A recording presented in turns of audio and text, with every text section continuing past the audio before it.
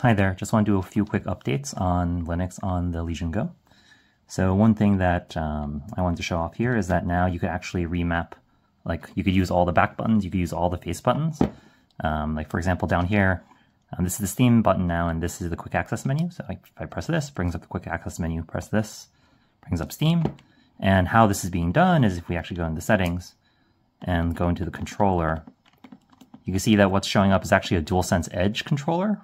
And if you look at the DualSense Edge, it has, all the face buttons, of course, but also there's the L4 and R4, R5 buttons, so the back buttons. So if you look here, if you look closely, if I press the buttons, notice that it's actually toggling on and off. So now all the back buttons are usable within Steam input.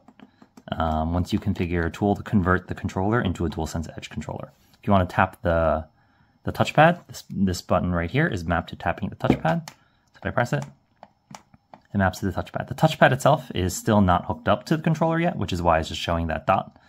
But you can now basically use every single face button. Like here's like start select, just everything is now working and everything is usable in Steam input, which is really awesome.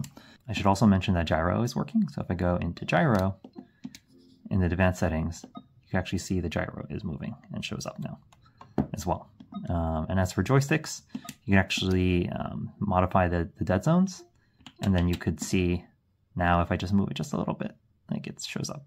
So dead zones can totally be adjusted and configured here as well, which is very nice. Now if I go back into the game, I could just actually use the back button. So if I go back into like the game and go into the controller settings here, like the rear buttons are enabled and they're totally usable, which is really cool. So yeah, so the controller is now fully working. And when I say it's fully working, this does require third-party tools. So this isn't like officially in any of the Linux OSs. You actually need to set it up. Of course, it's still a work in progress. There's still development work being done on the tool for this, but so far it's been working pretty well. I've been gaming on it quite a bit. The next thing I want to show is a sound fix, where you could basically add in a fix that changes how the device sounds. So right now I'm on the default sound, but what we could do is actually change it to this surround effect, and you could already hear like a noticeable difference. This is at the same volume, 100%, and you just hear literally how the sounds sound different.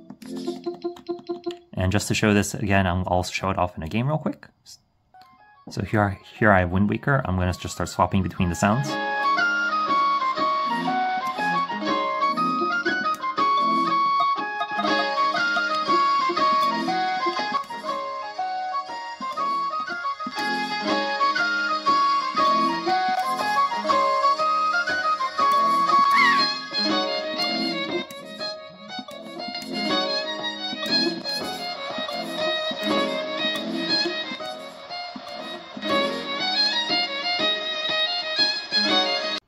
So yeah, this is just a quick look at some of the latest changes that happened for Linux on the Legion Go, where there's been a lot of progress on the controller, and there's the sound fix as well.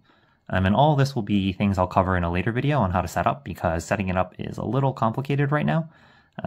It will get better. I'm assuming it will get better over time, but right now, currently, it's still kind of in a very much in development state. So there's still work to be done to make it easier to install, but currently it is possible to use. So I will upload a video for that soon. Anyways, that's it for me.